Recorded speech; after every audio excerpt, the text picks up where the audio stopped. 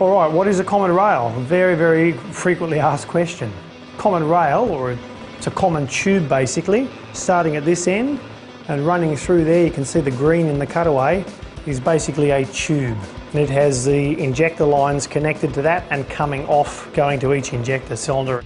And there is one supply line of fuel that's brought to that rail. So you could say it as, again, it's used, common rail. So you have a rail of fuel that's common to all cylinders. And the thing that's unique and unusual for a diesel over its conventional system is that with the common rail, the pressure is available at all the injectors all the time. The difference with common rail over the older style injectors is the pump used to push fuel up when it needed to spray the fuel in. Now the pump has permanently supplied the fuel in this rail.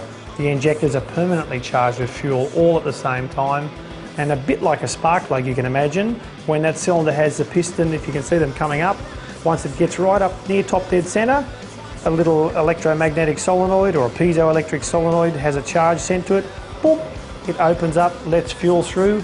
When that cycle is, say the piston's coming down, it shuts. So the common rail basically is the word for sharing the fuel and the pressure.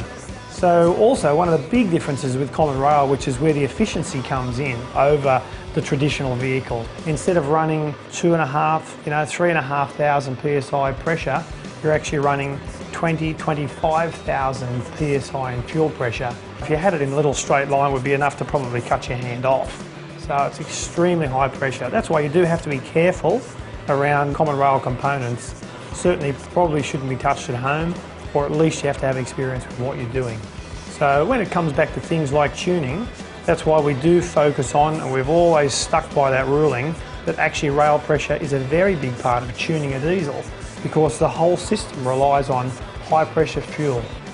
Now that fuel being at such a high pressure allows you to meter it, and its on and off cycles for supplying fuel and shutting off and stopping fuel are so accurate at that pressure as you can imagine. Whereas something at low pressure, it's a little bit more flexible and just not as efficient, doesn't burn and atomise the fuel as well. So the technology of common rail really had to come about to get diesel burning, and burning a lot better than how it had been previously with the old system.